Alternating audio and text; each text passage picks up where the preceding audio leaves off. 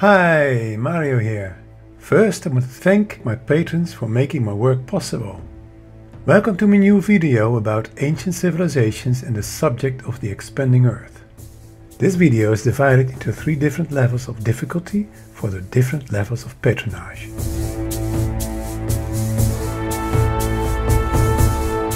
In the first level or chapter, I explain the basics of our most recent insights as to how catastrophic expansion relates to ancient civilizations, crustal deformations, and the subsequent catastrophes.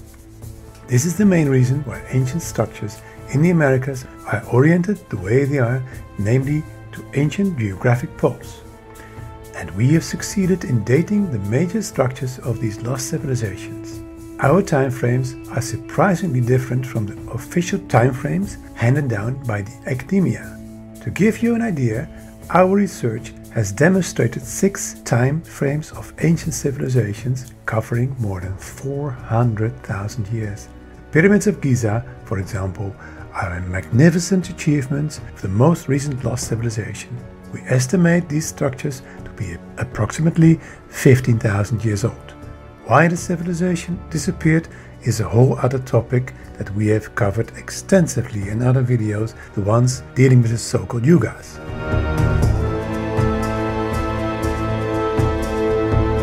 Now let's deal with the main topic of this video. We have profound answers to the question, why did the Mayans and Aztecs have a 260-day calendar? However, did you know that the Incas used a 320-day calendar? And why did Romulus, the founder of ancient Rome, use a year of 304 days? Is it possible that the years were shorter during ancient times because the Earth was perhaps smaller and it probably rotated faster around its axis and had a faster helical orbit around the Sun? This is a stunning idea that leads to astounding insights. Yes, we think that this is the correct answer because we think that the expanding Earth is much younger than we initially thought. The expansion events of the Earth were very catastrophic to ancient civilizations that were already living on the surface of the Earth. Over the years of our research, we found many clues to how old the expanding Earth is in reality. Why are other expansionists dead wrong in their assumed time frames of tens of millions of years? Because they use wrong data. You cannot use the data of the academia who deny expansions for dating purposes. This is probably difficult to understand. We will cover this in future videos. So this data is by definition wrong. With the ancient calendar system of the Mayans, supported by our profoundly different dating methods of ancient structures, we have been able to find better answers regarding the true timeframes of the expanding Earth. We have been contemplating the following possibility. Geology insists to stretch their time frame of geological changes over tens of millions of years, while archaeology compresses the time frame of human history into a mere few thousand years. There is a huge gap here, and we think that this gap of reasoning hides an enormous secret and an as yet unsolved mystery. This mysterious reasoning gap between 10,000 years and about 1 million years has seemingly nothing in between, except some monkey-like creatures walking in bare skins that they call Neanderthals. We think that our true history has been distorted and cloaked by the strange difference in timelines of geology and archaeology. Both disciplines sacredly believe that they are doing great scientific work at the best level they can, but we think they are deluding themselves by following a false path of reasoning. If you extend the archaeological timeline and compress the geological timeline, the magnificent truth starts to reveal itself.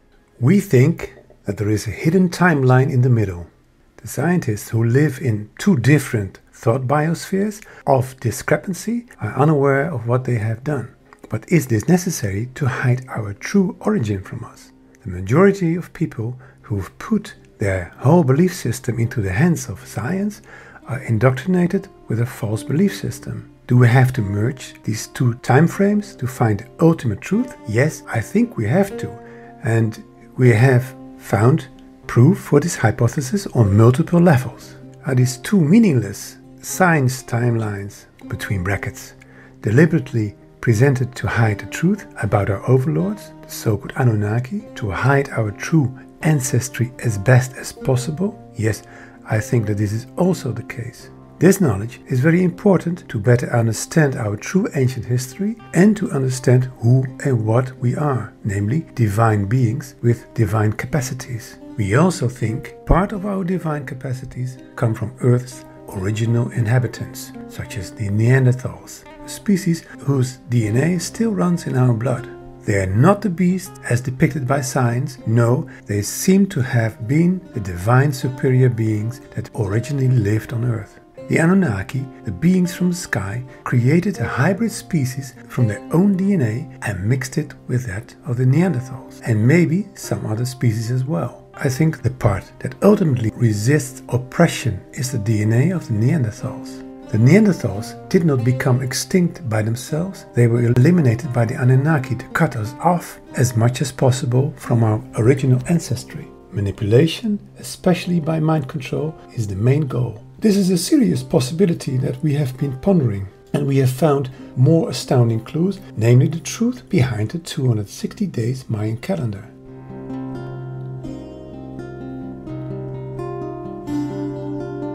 Historians and Wikipedians vaguely explain this calendar as something for divination purposes, to foretell lucky and unlucky days. This is a stupid explanation. Again, typical illogical explanation by historians that springs directly from their weird imagination. It is easy to say that they were sort of sacred calendar system without proposing any further explanation. Case closed. Period. We try to look at this question from several perspectives, and we have found several possible answers. The rotation of the Earth and the orbit of the Earth around the Sun comply with the law of conservation of energy. By extension, if the Earth was smaller in diameter, it had less gravity and spun faster around its axis, and also means that the Earth orbited faster around the Sun. The fact that not one, but all ancient civilizations used shorter calendars should ring all bells of logic, because it shows a pattern, a consistent pattern